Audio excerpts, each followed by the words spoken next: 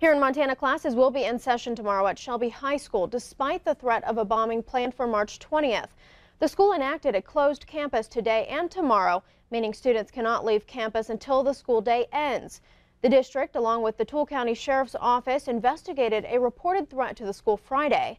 According to the school's Facebook page, administration learned of a threat written on a desk in a junior high desk in the high school as well. They ultimately deemed the threat unsubstantiated. However, there will be an increased police presence district-wide.